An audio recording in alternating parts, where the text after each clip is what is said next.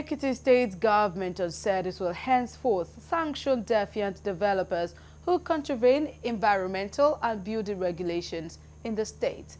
The Deputy Governor, Munisade Afuye, said this on Friday in Ado-Ekiti while receiving the report of the committee constituted to probe the collapse of an event center in Ijero-Ekiti.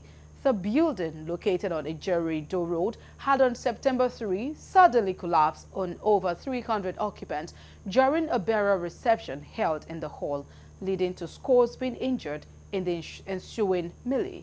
She said the government would consider the committee's recommendation to curtail unprofessional conduct of some developers. The Deputy Governor appreciated the committee on behalf of Governor Biodun Oyebanji for doing a thorough job, adding that the governor is resolved to take any action that would ensure the safety of citizens and curtail professional misconduct by developers.